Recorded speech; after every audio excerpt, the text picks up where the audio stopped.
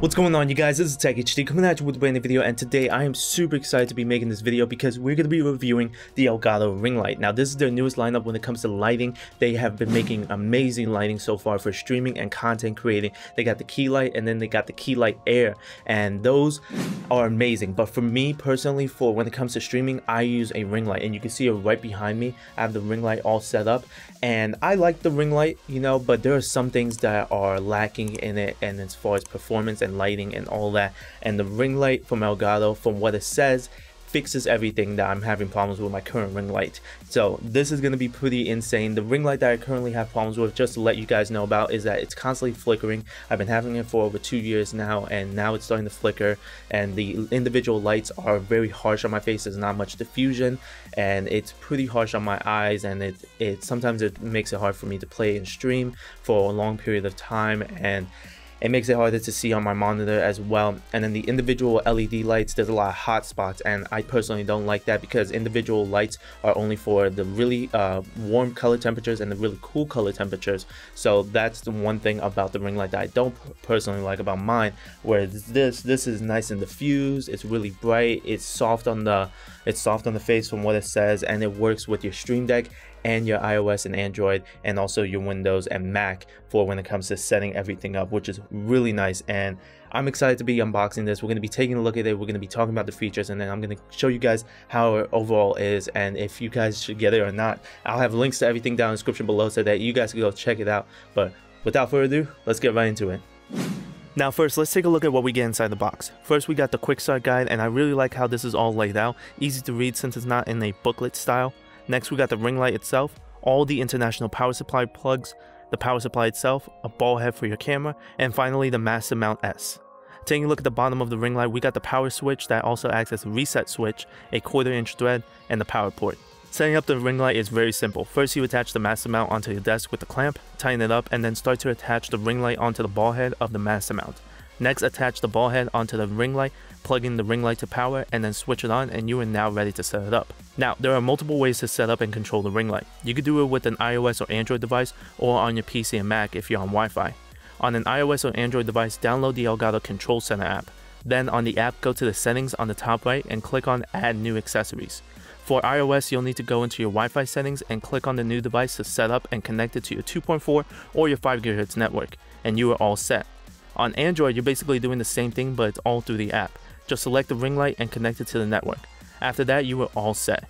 You can now control the ring light color temperature and brightness along with turning it on and off. You can also control the ring light through your PC and Mac by downloading the Control Center software. From there, you could do everything that you were able to do on your phone, like turning it on and off, changing the brightness and the color temperature. Also, if you don't want to use the app or software to control the ring light, you can also do it with the plus and minus buttons on the middle sides of the ring light to adjust the brightness and the color temperature. Hold each button until the ring light flashes to switch modes, and you can single press the button to go up and down in brightness by 10% or up and down in color temperature by 200 kelvins. You can also long press the buttons to go straight to 100% or 3% in brightness, and you could do the same thing in color temperatures to go straight from 2900 Kelvin to 7000 kelvins. Now, talking about the specs of the ring light, is 17 inches in diameter, can go up to 2500 lumens, and is bicolor, so it could go from 2900 to 7000 kelvins. And one of the most important things is that this is edge lit, which means that the LEDs doesn't directly hit you, so you won't be blinded by the light while you're gaming. So it's softer on the eyes, and so it doesn't also create an overexposure look and making hot spots on your face, unlike other LED ring lights. On top of that, it also has 2 diffusion layers to make the light softer on the subject. You have a reflective aluminum film, a translucent grid panel, and an opal glass to blend and emit an even soft light. All of this is in a slim hard plastic build and takes up very little space. Most lights in the videography business needs big softboxes that take up a lot of space with multiple layers of diffusion to soften the light and create that similar effect, and Elgato did all that in a small form factor. Now, comparing the Elgato ring light with my previous ring light, you can see that there is very little diffusion and the LEDs are spread out and are directly onto the subject, creating harsh hot spots and overexposing your face. Not only that, but when you dim the light, you can easily see the individual LEDs, and mine are also bicolor, but not all the LEDs can change color temperatures.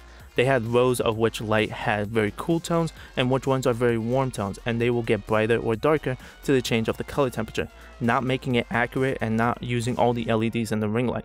When you dim the Elgato ring light, you don't see the individual LEDs because of it being edge lit and because of the multi-layer of diffusion, which makes it so much more premium. Also, my previous ring light did some flickering and some of the LEDs were going out. I've been using the Elgato ring light since the day it came out, so over a year now, and so far I haven't noticed any flickering, which also shows the quality. Alright you guys, so now what I want to do is I want to show you guys how the Elgato ring light looks like as the main light source in a streaming scenario. So right now you guys are seeing the ring light lighting me up with my camera, and this is usually how it looks like when I'm streaming at twitch.tv/tech_hd1 or on this YouTube channel as well. But yeah, basically I'm using an actual camera. Unfortunately, I'm not using a webcam. So for those of you guys that just have a webcam, you should be seeing similar results regardless, whether you use a camera or a webcam or your phone. Regardless of the fact, you should be seeing very similar results.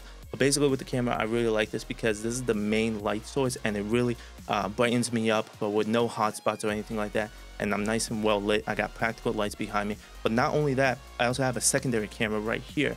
And the cool thing about this scenario is that the ring light's over here, so it's not hitting me directly, so it's hitting me at an angle, but it's still lighting me up pretty good as well. But you still see a little bit of shadow over here, and that creates a little bit of contrast. So it's a personal preference on what you guys think. But basically, this is how it looks like. And if I were to show you guys how strong the ring light is, if I turn it off with the Stream Deck, that's basically how powerful it is. And it lightens me up really well in a 2-camera angle scenario. So if I go back to my main one, this is how it looks like when there's no light whatsoever. And then of course, when I bring it back on, I'm nice and well lit. You guys can easily see me. And then of course, I could change the brightness to 75, 50, 25, 3%, all the way to the minimum. Go back to 100. And then I can change the color temperature as well, going from 7,000 Kelvin all the way to 2,900 Kelvin. But I do have my camera set to about 5,600 Kelvin. So match the camera with the light and you should be good with really good quality. But yeah, like I said, let me know down in the comments below on what you guys think about this in a streaming scenario or in a recording scenario as well.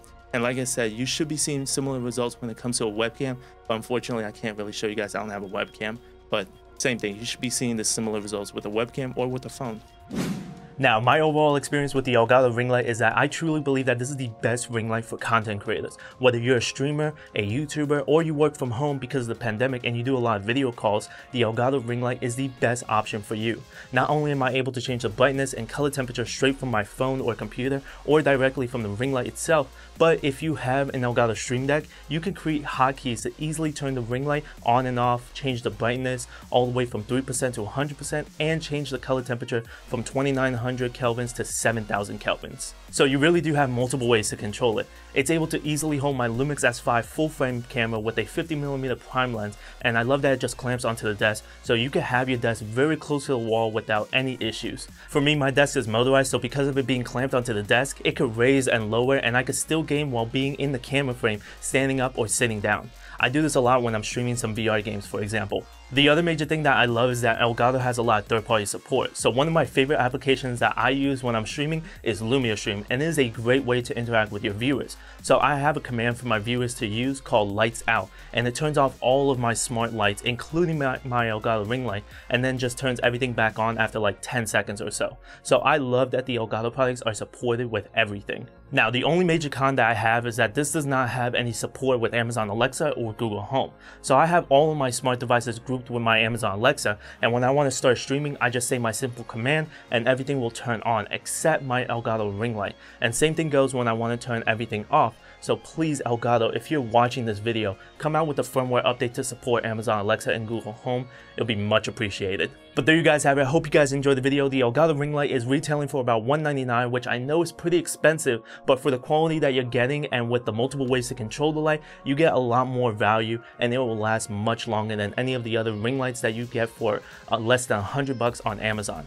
But there you guys have it. Hope you guys enjoyed the video. If you guys do have any questions or concerns, please let me know down in the comments below, as well as everything will be linked down in the description below. Thank you guys so much for watching. Please like, comment, and subscribe. Turn on post notifications so that you guys can be notified whenever I upload a new video. Follow me on Twitter, YouTube, Instagram, and Twitch. As always, TechHD. I'll catch you guys in the next video. Peace!